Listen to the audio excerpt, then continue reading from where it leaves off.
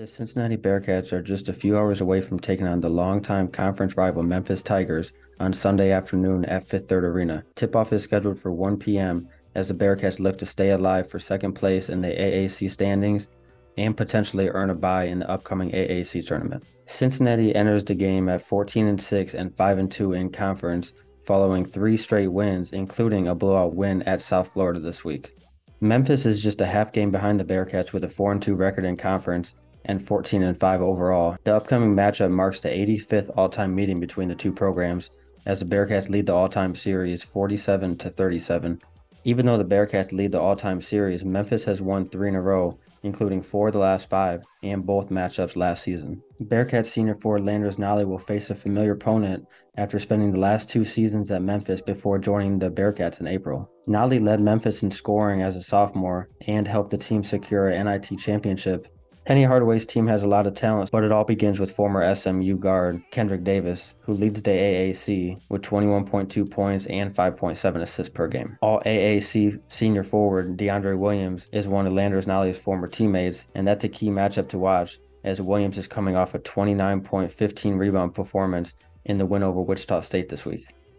Memphis has several players that are questionable to play with injury, including Malcolm Dandridge, Jaden Hardaway, and Alex Lomax. One more player to watch out for has to be former Xavier and UTEP guard Keontae Kennedy, who had 16 points on 4-6 shooting from beyond the arc in Memphis' win over Wichita State.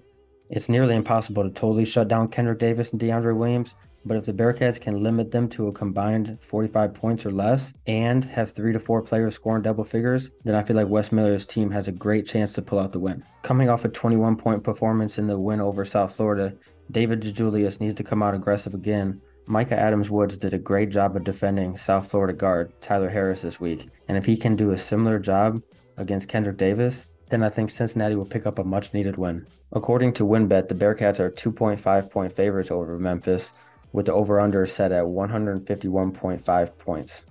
In addition to the game being broadcasted on ESPN2, you can also catch it on Fubo TV, where you can find hundreds of live sports events every week, including most of the Bearcats games.